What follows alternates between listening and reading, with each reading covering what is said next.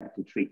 So I pivot to this, Dr. Johnson. So I wanted to talk about the distinguished Sundt lecture, and then Gordon, can you say a few words as Mark is looking at these speakers in the past about Dr. Sundt and what he meant to you?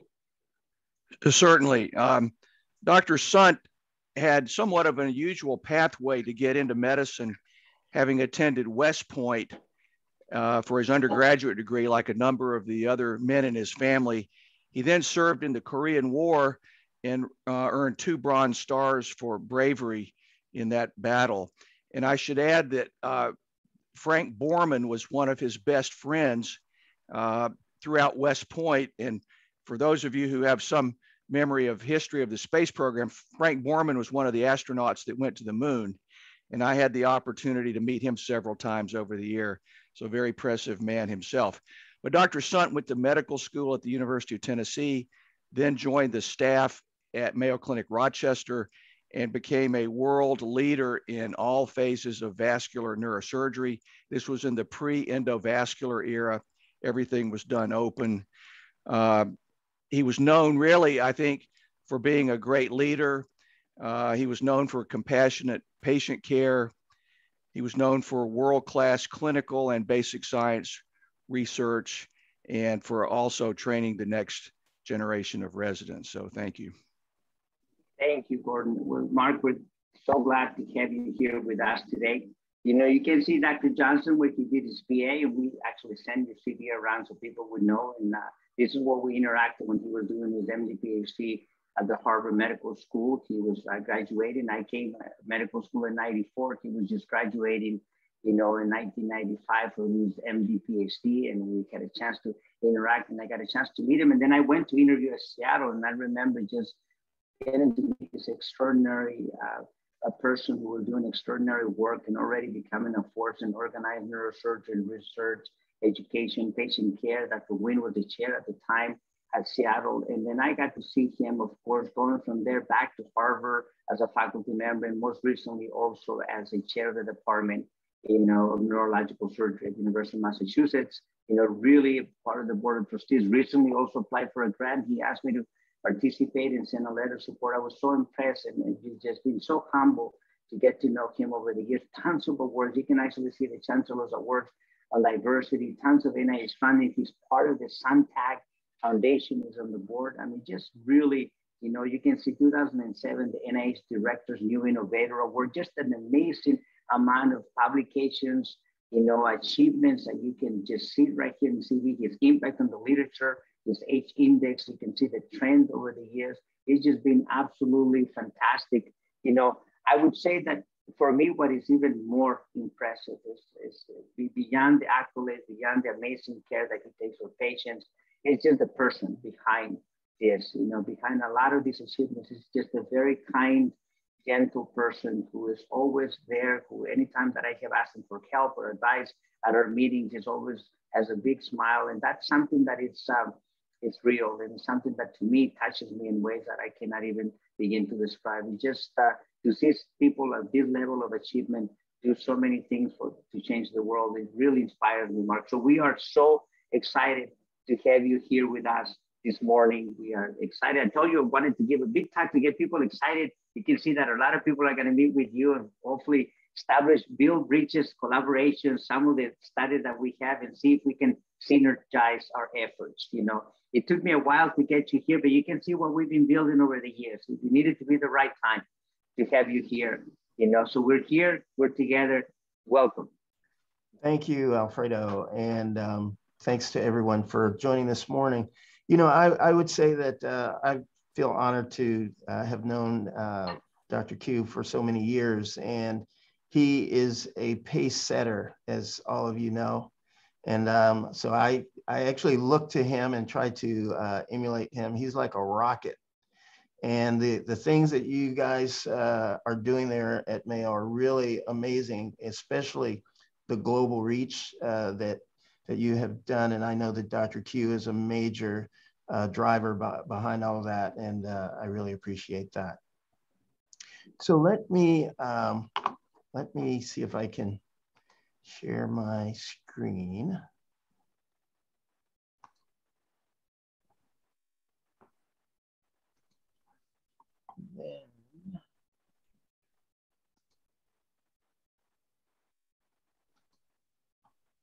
All right, can you see that? Yeah, we see it now, Mark. Thank you. Great. Beautiful picture. All right. So this is one of the research buildings at the University of Massachusetts.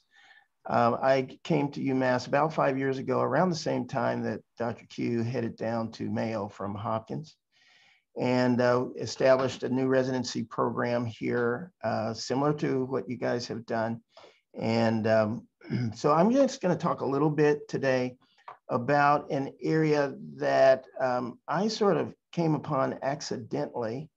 I was a junior faculty member at the Brigham, and the chair of the department, Peter Black, left, and I inherited a large practice for idiopathic normal pressure hydrocephalus, which was a disorder, to be quite honest, that I knew very little about, and came to find out that hardly anyone knew anything about it. But I had a lot of patients with this disorder, and I said, you know, as long as I'm taking care of these patients, I may as well study this disorder.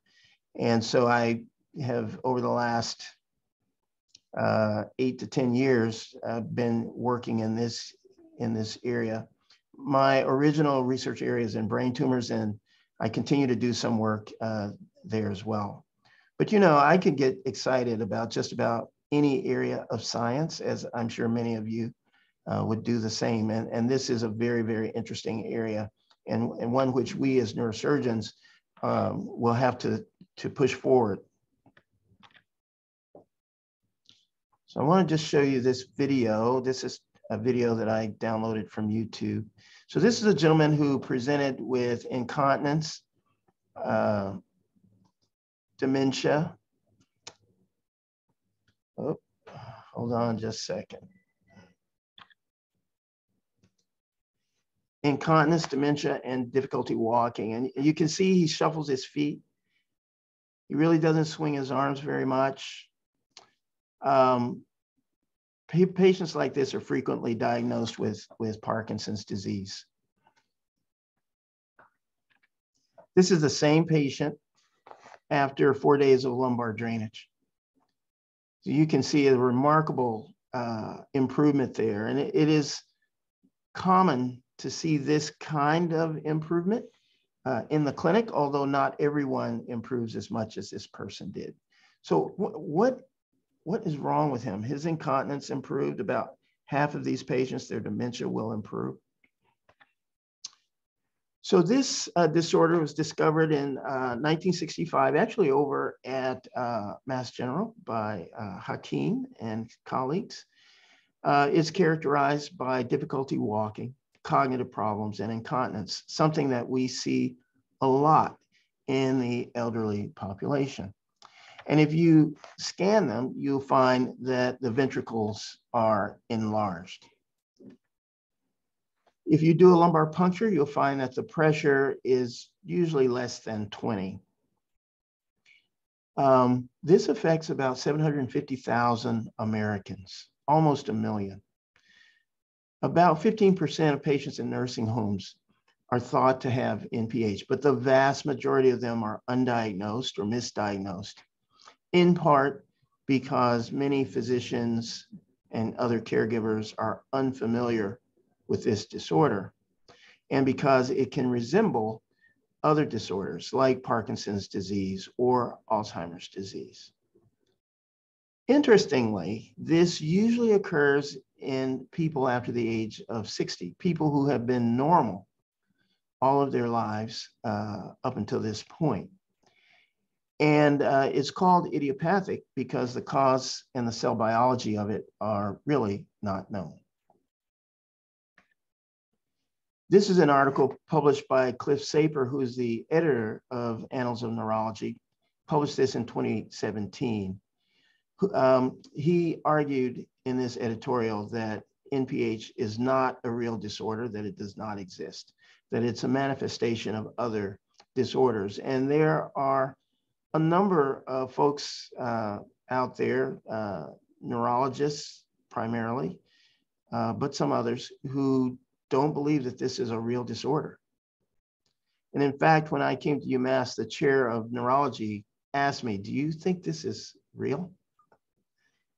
For neurosurgeons, because we treat this and we see people get better all the time, we don't usually ask those questions, but others do. And so we need to really bring science to bear on this in order to bring this to the public's attention. So I became interested in NPH and trying to understand what causes it. And I took a variety of different approaches, but one of the approaches that we took was a genetic approach. And that was based on several articles in the literature that reported families where NPH runs in the family. And in those cases where they had done a careful evaluation, it was always autosomal dominant transmission. And you would predict that would be the case. Autosomal recessive disorders tend to be very, very rare. And I told you that 1% of patients over the age of 60, and in fact, about 5% of patients over the age of 75 will have NPH. So it's relatively common, and it's pretty clear that it's not going to be an autosomal recessive disorder. Most cases of congenital hydrocephalus, genetic cases, are autosomal recessive. So this disorder is different than those. And you can see that there are a variety of genes, DNAH14, SFMBT1, CFAP43, that had been identified and thought to be related to this, but all of the studies were very small, involving 2 or 3 family members. And so it's unclear whether that could be generalized to the larger population of NPH patients, most of whom do not report a family history of NPH. Now, part of that problem may be because it is rarely diagnosed. And another part of the problem is that many of the patients, their parents or grandparents have already passed away by the time they're diagnosed. So trying to understand the family tree in these disorders can be difficult. So we collected DNA from 53 patients who had demonstrated shunt responsive NPH. We did this in 3 separate groups of about 10 to 20 patients each. Isolated the DNA, did the sequencing, and performed the statistical analysis 3 separate times in each of these groups. We compared the findings to a public database, the EXACT database, which contains about 60,000 human genomes. We were looking for genetic alterations that were statistically enriched among these NPH patients. We focused on alterations that were predicted to be damaging and that occurred in less than 1% of the population. We then experimentally validated those candidates using a variety of techniques. So about 15% of the patients in this group, so 8 of the 53 patients, had mutations in a gene called CWH43. It was actually 2 different recurrent mutations. So 4 patients had the same mutation, and then another 4 patients had a different mutation, but all occurring in the same gene, and were predicted to be damaging. And these were enriched in this group compared to the general population. So we decided to focus on this gene first. We did identify some other genes that were also statistically enriched, and we're kind of working our way through those. We looked at the MRI scans of these 8 patients with CWH43 mutations, compared those to an age and gender matched set of control patients who were asymptomatic. And not surprisingly, the ventricular volume of these patients was significantly increased compared to control patients.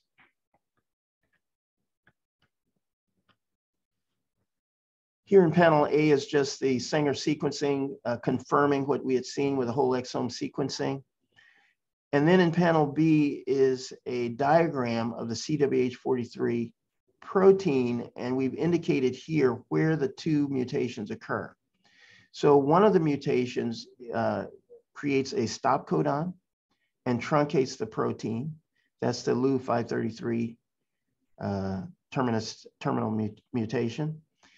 So you lose the C terminus of the protein. The other one occurs at the far end of the C terminus. And it's very interesting. It wasn't predicted to be in a functional domain. But if you look carefully, the C terminus contains a sequence, a targeting sequence, the KYFL sequence, which targets CWH43 to the Golgi, which is where it has its primary action.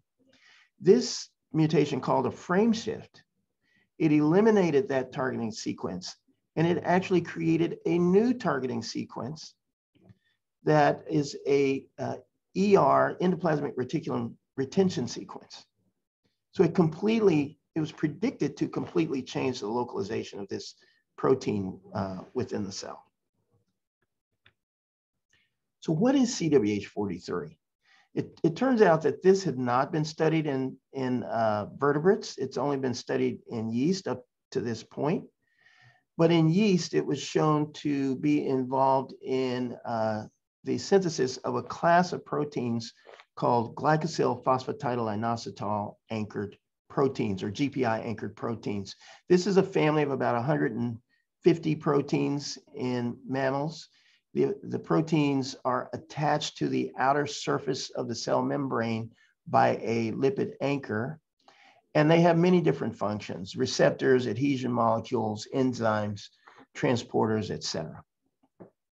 So CWH43 actually incorporates ceramide into the lipid anchor of this protein. And one study showed that the incorporation of ceramide into the lipid anchor determines whether the GPI anchored protein in yeast is going to be on the cell membrane or on the cell wall.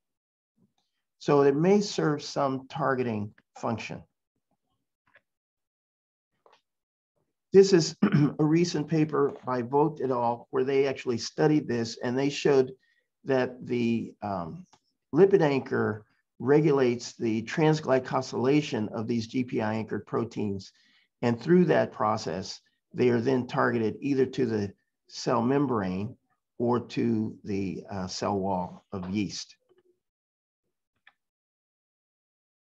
So again, I just want to point out these two mutations both disrupt the targeting sequence of CWH43 to the Golgi. So we examine this. These are HeLa cells, and we have knocked out the endogenous CWH43, and then we overexpress a GFP fusion protein with CWH43. So in the left-hand column, we have labeled the endoplasmic reticulum with a marker, RFP calreticulum. Okay, and you can see that the GFP and the calreticulum are co-localized in the endoplasmic reticulum, which is not surprising because that's where it is translated into protein.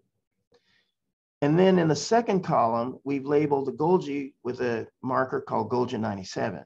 And you can see in these cells that the wild type CWH43 co-localizes with the Golgi, which is what one would expect. In the third column and the fourth column, we've taken fusion proteins harboring the NPH-associated mutation, human mutation, and overexpress those. And you can see that both of those disrupt the localization of CWH43 to the Golgi. So we expect that these mutations would disrupt the function of CWH43, whatever that function may be in vertebrate cells. We don't know, we didn't know at that time. So why is this important? So this is a figure from a paper by Zarzolo et al., where they're looking at polarized epithelial cells. And they're looking at the trafficking of GPI anchored proteins in these cells. It turns out that the GPI anchored proteins tend to traffic to the apical membrane of these cells. And that trafficking is controlled at the level of the Golgi. it depends on cholesterol in glycosylation and remodeling of the lipid anchor. So we hypothesized that perhaps CWH43 would be involved in this process, just as it is involved in the targeting of GPI anchored proteins in yeast. So to study that, we used a technique which has been widely used to study GPI anchored proteins. It involves using a detergent, Trident X114, to isolate a lipid fraction from cells, and the GPI anchored proteins are enriched in that lipid fraction. So in the first 3 lanes, those are lanes from wild type CWH43 cells. And then we use CRISPR-Cas9 to make 2 different knockout cell lines in order to control for off-target effects, okay?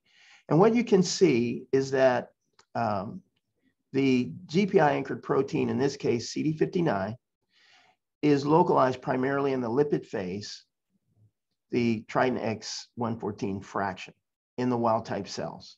And if you overexpress either a control GFP or wild type CWH43 or the mutant CWH43, it really doesn't affect that.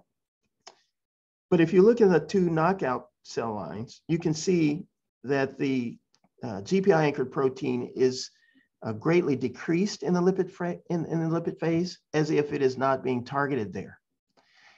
And if we overexpress a wild type CWH43, we can rescue that effect. That's shown in the second row. All right, and that the second set of 3, you can see now when we overexpress CWH43, we see more CD59 in the lipid phase. But if we overexpress the mutant form of CWH43, we're unable to rescue that. And we were able to reproduce that in both cell lines. So CWH43 mutations alter the targeting of CD59 and other GPI anchored proteins to these membrane compartments. So what about CWH43 in the brain? So this is data from the Allen Brain Atlas. You're looking at in situ mRNA, and you can see that there's increased expression of CWH43 in the choroid plexus and the ependymal cells of the ventricle. It's also expressed in select subpopulations of neurons elsewhere in the brain. But there is a high concentration here. And by immunocytochemistry in panel A, we've stained the ventricular zone for CWH43, and you can see that it's localized primarily in ependymal cells. We identify those ependymal cells by labeling the cilia with a marker for acetylated tubulin, which is in green there. In B, this is just a higher magnification view, and you can see that the CWH43 is primarily in the cell body, but there's actually some CWH43 present in the cilia themselves. In C, we've actually cultured these ependymal cells and labeled the cilia again with acetylated tubulin, and you can see that there is CWH43 in those cilia.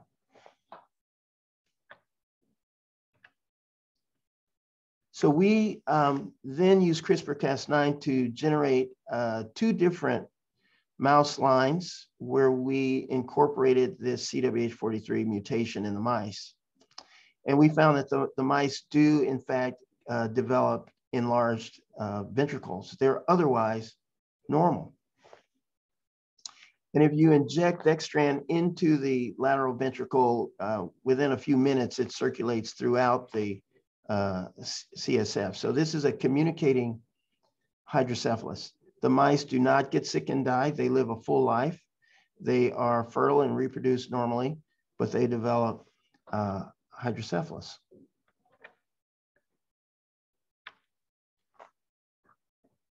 This data in A just quantifies that, where we measured the ventricular volume in either the heterozygous mice or the homozygous mice from 2 different cell lines, mouse lines. And you can see that the ventricles are enlarged in the heterozygous mice, which is good. We were very happy to see that because all of the mutations were heterozygous in the patients. We also analyzed their gait, and you can find very subtle changes in their gait, and also defects in strength and balance with rotarod testing. So these mice develop an NPH-like syndrome. So we wanted to understand what was going on, what was the cause for this. And Alfredo, I know you will recognize this picture because you've worked in this area. And what we found is that the cilia, actually, if you look at them with electron microscopy with transmission EM, they look normal. The structure is normal, their length is normal. And we actually measured the cilia beat frequency, and that is normal. But their number was decreased by about 20%. So it's just a subtle change in the number of cilia. We also looked to see whether there was evidence for mislocalization or abnormal targeting of GPI-anchored proteins in the brain and in another epithelial tissue, the kidney. And we found indeed that was the case. In the wild-type mice, you can see that the GPI-anchored protein CD59 is localized to the lipid phase, as you would expect, both in the brain and the kidney. But in the mutant mice, you can see that the expression is decreased in both kidney and brain. So CWH43 mutation alters the localization of these GPI-anchored proteins in vivo. And then finally, we wanted to see whether there was any effect on the targeting, the apicobasal targeting of these proteins in vivo. And so we looked at ependymal cells, that's in the top row, and choroid plexus, which is in the bottom row, from the wild type, and 2 different mutant mouse lines. And what you can see is that the CD59 is localized primarily to the apical surface in both choroid plexus and in the ependymal cells. If you mutate CWH43, it actually tends to localize at the basolateral surface. So there's a complete redistribution of these GPI-anchored proteins in these cells. So we think that this is at least the beginning of an understanding of the molecular basis for NPH in patients who have these mutations.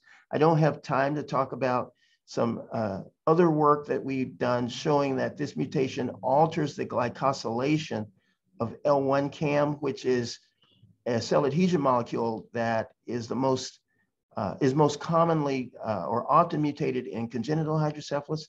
It's the most common cause of X-linked congenital hydrocephalus. So this may be at least part of what's going on there. So let me just summarize what we've gone over. So over on the left is the normal state. And hang on a second, I'm going to close. The sun's shining in my eyes. The sun just came up, so. That's good, Mark, that the sun just came out, because I thought it would be like overcast over there in Boston already, in the New England area. Beautiful. Very opportune that the sun came out right now when you show in this picture. Yeah.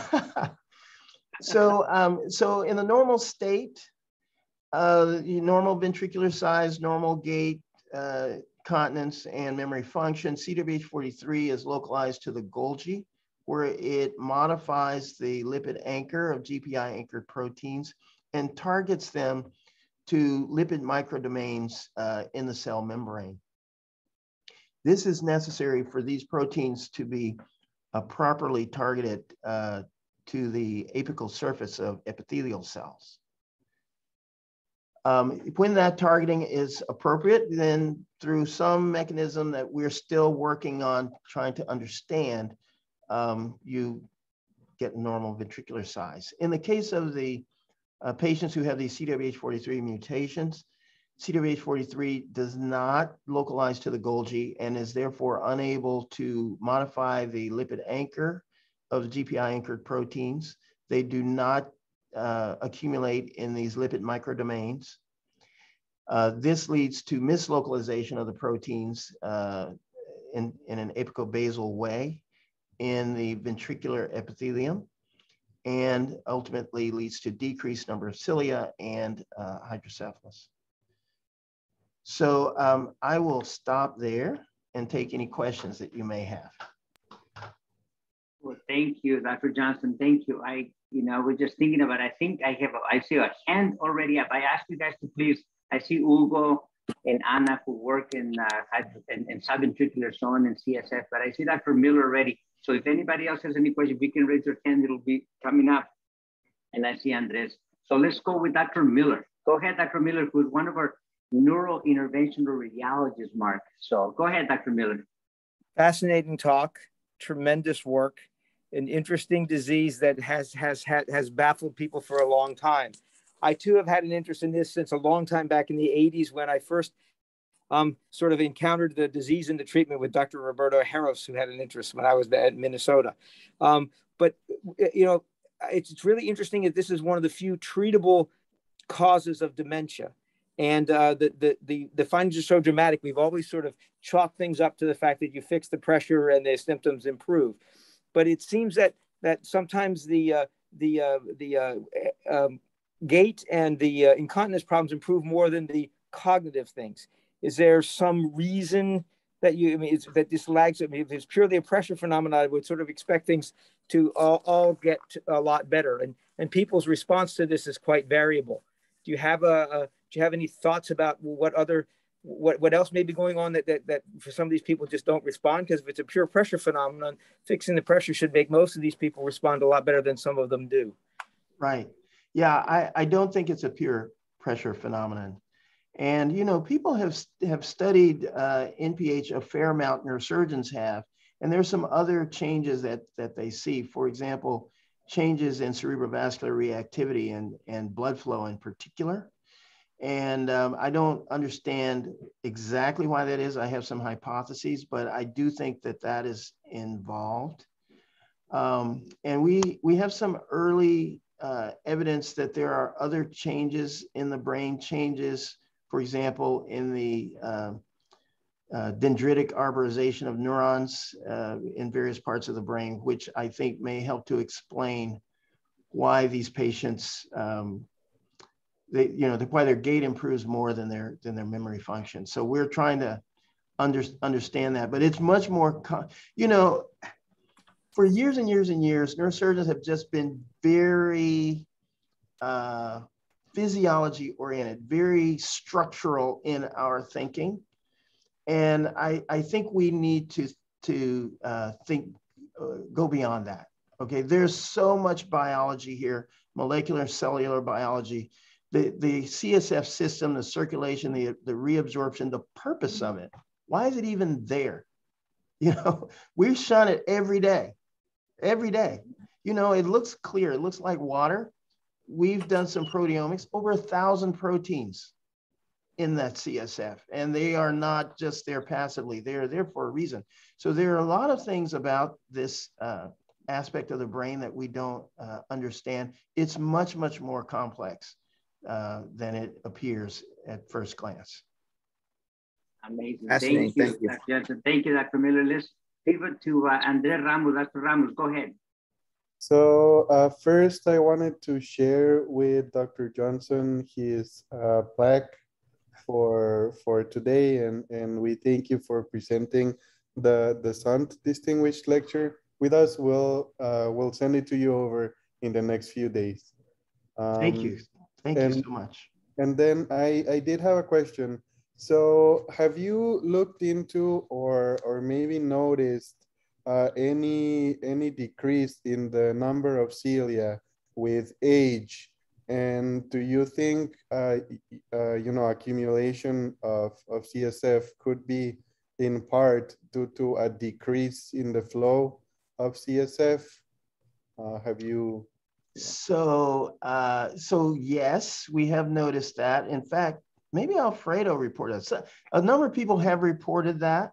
And we have observed that in older mice compared to younger mice. So I certainly think that probably plays a role. There are many investigators who have studied hydrocephalus due to a whole lot of different causes. And what they find almost uniformly is that if you disrupt the cilia, you will get hydrocephalus. The question is why? And the thought has been perhaps this has to do with CSF stasis and accumulation of CSF. But I actually don't think that's true. Okay, it's more complicated, much more complicated than that. You know, there are other studies which show that the bulk flow of CSF is actually driven by the cardiac cycle and the respiratory cycle. And in those mice, you know, I showed you a picture where we inject the dextran into the ventricle. I don't know if you noticed, but I said within a few minutes, the dye has circulated throughout the whole CSF ventricular system. So there's no obstruction to CSF flow, and the CSF flow is very rapid. The pressure is not large. It's very different than obstructive hydrocephalus. So exactly what's going on there is unclear. We're trying to figure that out, but it's not just that the CSF is not flowing. I do think that there are changes in the CSF flow, but so don't misunderstand me. There's a little subtlety there, but I don't think it's because the CSF just can't go anywhere and it's building up in the ventricle. That's not the case. And in fact, you will notice in children who have enlarged ventricles, if you put a shunt in them, their ventricles will usually get smaller. If you shunt a patient with NPH, you look at the CT scan, the patient is better. The ventricles are still huge. If you do a careful study, you may detect a 5% change in ventricular volume. There's something else going on. It's not the usual things. And I pivot right now, and then I'm going to go to Dr. Suarez-Smith. I was thinking about the beautiful studies that you did. I put something in relationship to anatomy. We as surgeons are very driven by anatomy. And I think what Dr. Johnson is going beyond the gross anatomy, is going into the cellular anatomy and in understanding how cells, interact with each other, how proteins interact with each other, how genetics plays a role in predisposing these potential animals to these diseases and these conditions. And I think the other thing for me is of relevance, and I put something in the chat, is how does cancer play a role, or how does this potentially exacerbate cancer? Right now, you and I take care of a lot of patients with gliomas, and when we see their ventricles growing, we say, oh, hey, yeah, no, it's the radiation, it's the chemo, the brain is shrinking. But the reality is that we don't understand, and we don't know how to manage that, and how potentially managing that can play a positive role in us fighting cancer. These are the things that I'm sure Dr. Johnson is exploring. I'm hoping that with our team, we'll get to work in that more. So I pivot now to Paola. Go ahead. And then Mark, I want you to make a comment about that. But go ahead, Paola. Good morning, Dr. Johnson. Thank you very much for your talk. It was amazing. I'm Paola Mir. I'm a research fellow at Dr. Q's lab, and I have a couple of questions. The first one is, it's because I don't know, is there a way to measure the opening pressure in your animal model? And the second one is, a hot topic that I'm particularly interested in neurosciences is the lymphatic system and all the CSF dynamics that have been related to the lymphatic system. Do you have any theories, or have you looked into the relationship of the lymphatic system with NPH?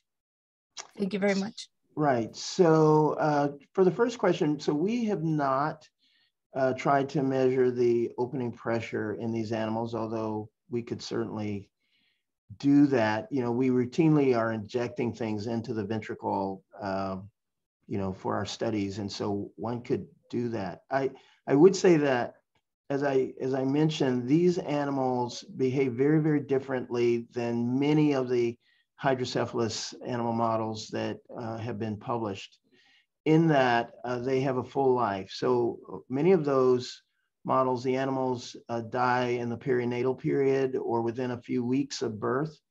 And by analogy, they mimic children who are born with obstructive hydrocephalus. These animals are much more like patients who develop NPH at a later time in life. They are actually fine. Okay, they don't lose weight. They reproduce normally. They, you know, if you look at them, they look completely normal. It's only after you start to investigate do you find that they have these deficits. With respect to the glymphatic system, yeah, you know, anyone, how can you not be fascinated by that? If you study anything that has to do with CSF, you have to do that. So yes, we have been looking at that and trying to understand how that changes in the context of NPH. I think, you know, any changes that we see, I think it's a downstream phenomenon. So, you know, we have two goals. One is to understand this process from soup to nuts. And then the other would be to try to figure out a better way to treat it. Because, you know, I often say to my patients, rarely does placing a shunt completely cure all the symptoms. They may get 50% better, 75% better, but their gait, their balance may still be a little off. Their memory may not improve as much as we would like, right? So there, you know, everything is not quite right again just by draining that fluid. So we're trying to understand, you know, what's going on there, what's really wrong, and is there a place along that path that we could intervene using some different approach? Beautiful. And Dr. Johnson, Mark, comment a little bit about the way you're thinking also with brain cancer. I'm sure you've been thinking a lot about this, Sure. You know, and then I'm going to go to Tito and then to Gabriel, and we're going to wrap it up. Go for it. So, you know, I think, you know, we haven't studied this a lot, although we have a plan to study it, right? But you can only do so many things at once. But the thing is that not everyone who is treated for brain cancer develops an NPH-like syndrome or secondary NPH. Some do and some don't. I think that based on our studies, there may be a genetic predisposition to develop that. For anyone who's taking care of brain tumor patients, you should always have this in the back of your mind. After the patient has had their radiation and chemotherapy, if you see them start to get the dwindles, you should always ask, could this be NPH? Some patients, if you place a shunt, will improve. And if you don't think about that, many people think, oh, it's just progression of the tumor. And patients, you know, decline needlessly in those situations. So I don't know why this occurs, but I do think it's probably related to a genetic predisposition, perhaps a susceptibility to the treatment that we're providing, right? Which does have a deleterious effect, I'm sure, on those ciliated ependymal cells. So I think that's probably the origin, the radiation effect on the ventricular epithelium or something like that, chemotherapy effect there, and then the other things follow. But the question is, why doesn't everybody get that? And I think there may be some predisposition. Yeah. Yeah, and I was thinking about that. That was the paper that made the cover, the one you saw, the cilia is beautiful. Scanning an electron microscopy figure that you show, we had one like that that made a cover because it's really fascinating. So Tito's an expert in hydrocephalus as well. He's from Colombia. He spent a lot of time with the Hakim. He introduced me to the Hakim family. We become very good friends. Gabriel, also from Colombia. So I'm going to have both of them ask a question, then we'll wrap it up. Tito, you go first. Thank you, Dr. Q. Hi, Dr. Johnson. Thank you for your lecture. Yeah. This is really groundbreaking data for us. And of course, it brings a lot of questions, but I wanna just ask you, I work with Dr. Quiñones and Dr. Rigamonti at Hopkins, and we developed an animal model of chronic hydrocephalus that is very similar to you in regards that they develop the symptoms over time. This is in adult hydrocephalus, and you can actually don't see their symptoms with the naked eye. You have to use the catwalk, you know, all these instruments in the behavioral labs to be able to detect all these subtle onset of symptoms that resemble hydrocephalus. But this is a model that was done surgically. We just block the arachnoid fenestrations by injecting kaolin in the convexities. So, but your model is much more accurate in the sense that it affects the cellular and molecular level of the animals by itself. So what I wanted to ask is, have you done a serial imaging over time of your animal model?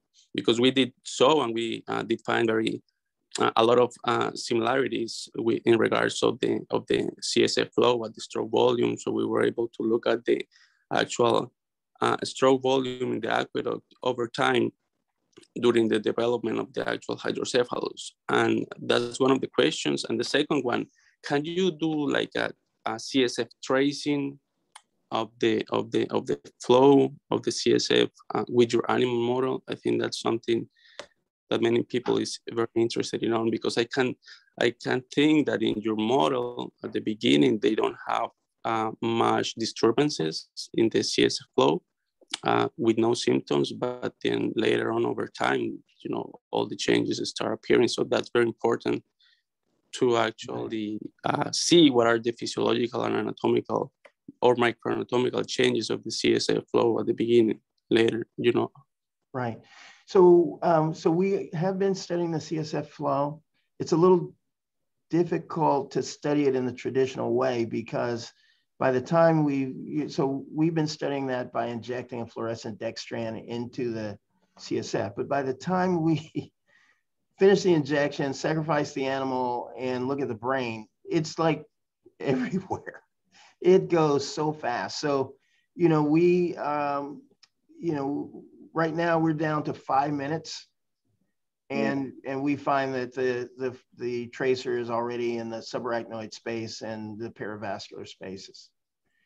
So it's going to be challenging to do that. I think probably if we were to use a radionuclide or something like that, where we could look at concentrations, the concentration of the tracer, we might be able to get more information from it. But in a mouse brain, it's not trivial, right? Yeah. You can take an explant and you can look at the ability of the cilia to move the tracer along with the explant, but that's a completely different. Yes, yeah, and we did try that, and of course that's the reason why we use rats, because they have a much larger brain. Yeah. And yeah, with that we were able to do in vivo like imaging high quality in 11.7 Teslas MRIs in a Brooker, at Kennedy Krieger. Yeah. So we got very, very nice imaging, very clear, very sharp. But I guess I don't know if you can do this in a rat. I think that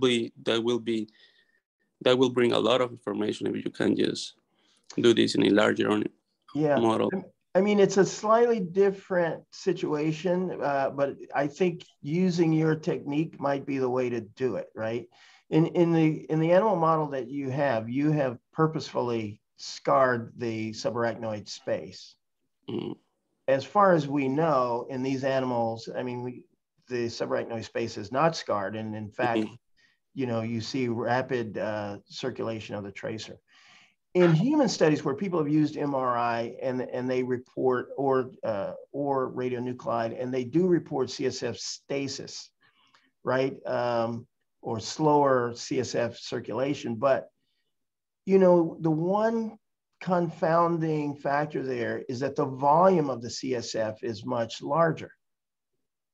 So you would expect that the fraction of CSF that circulates would be lower, right? So is that the cause, or is that just an effect? Effect, yeah. Right. Mm-hmm. That's the problem. Thank you, Dr. Johnson. Thank you, Tito. One more question from Gabriel, and then I also see Dr. Fermo, who you're going to meet, who leads and train with us at Hopkins, who leads at Hydrocephalus. We're very interested in figuring out how we're going to collaborate and build bridges. So, Gabriel, take it away, please. Let's keep it brief, and then we're going to wrap it up. And so many people fascinated, Mark. You can see everybody stay online and stuff. Go ahead. Yeah. This is more a common. Congratulations, Dr. Johnson, because here we in Colombia, we still are telling that this is a Hakim syndrome, you know, the NPH. And we, of course, believe in that disease. Yeah. And we pay a lot of attention on looking for patients because of the influence of Dr. Hakim, many talks, many conferences. But the level of your research is something really amazing.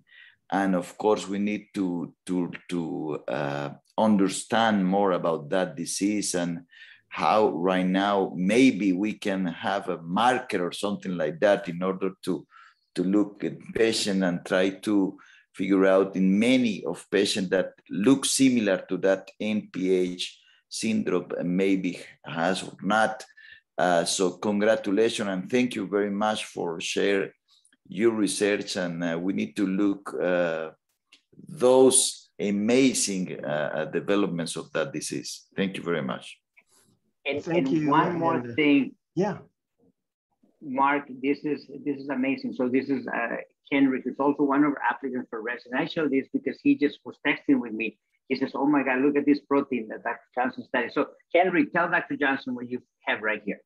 Good morning, Dr. Johnson. It's an honor to meet you.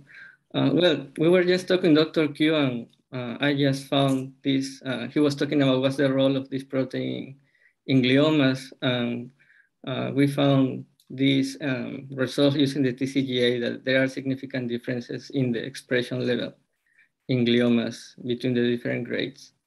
It's just something that we just did right now. Just wanted to share this with you. Maybe we'll use the expertise of Mark Henry to when we're putting this manuscript together so that way he can teach us more and we can build bridges. I always believe in collaborations and figuring ways and putting manuscripts together, put it in context because of making the importance and relevance. So Mark, we just wanted to show you that. Oh, it's beautiful. And everybody, you're so great. And you see, you know, also from Gabriel from Bucaramanga, he's doing a course on November 6th.